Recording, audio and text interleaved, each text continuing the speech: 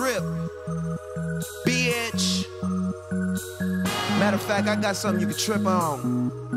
Gonna need your expensive luggage for this one.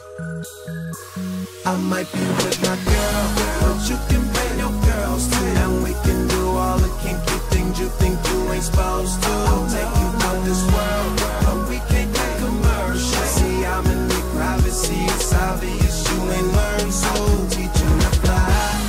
Teach you to fly. Teach you to fly. Teach you to fly. I can teach you to fly.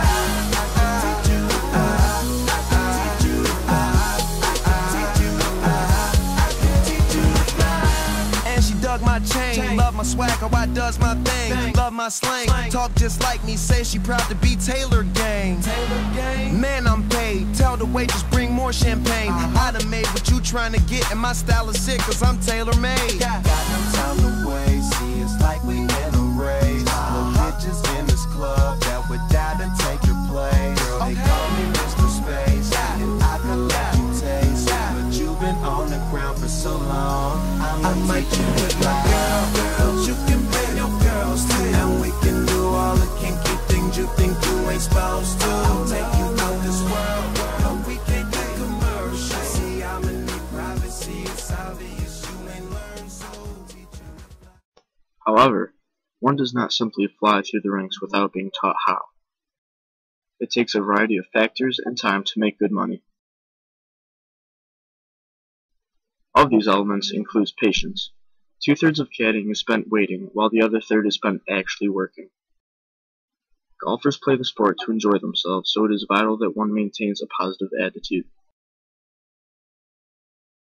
Get recognized by going beyond the job description and taking initiative. One bad shot can ruin a golfer's mood. Know the appropriate time to speak and have something constructive to say. Just carrying the bag and being a court jester and keeping him happy and making sure he's got the right club. But yeah, the psychology of things, you know when to say something and when not. It's if you've been caddying a couple of years, it's very difficult to say to the world's number 1 or 2 player, whatever it is. It's try and tell them how to play or whatever. But when you've been around a long time, you know when the right time to say something, and you know when to shut up, because sometimes they just don't want to hear it.